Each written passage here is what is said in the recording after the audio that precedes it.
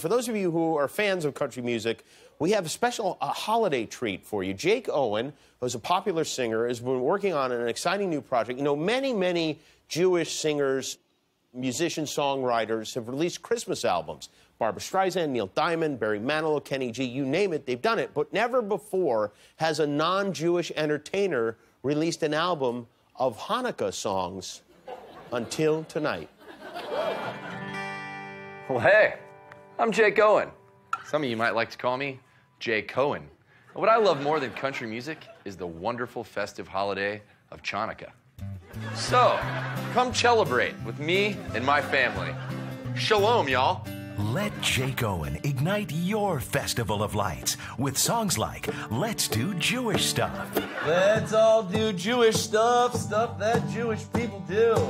Whatever it is that you guys do, let's do it. Come on. Lighting the pointy candle thingy. Light it up, scream and shout, make a wish and then blow it out.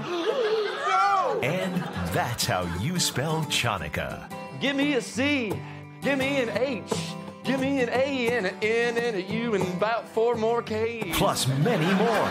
Chunky Tonk Chanukah, Reuben the Red-Nosed Rabbi, Maccabee Truckabee, Flat Tater Tots, Matzo Ball Rock, Who Does Santa's Taxes, and the instant classic Nobody's Coming to Town. 'Cause nobody's coming to town.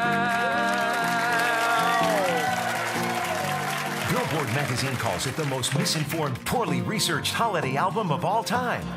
A J. Cohen Chanukah. Don't delay, order today. If you're a guy and you're circumcised, give me a Chanukah. Available at Walgreens. Mazel tov, Jake. Hi, I'm Jimmy Kimmel. Thanks for watching. It means a lot to me. And if you'd like to take our relationship to the next level, click the subscribe button below. I'll wait for you.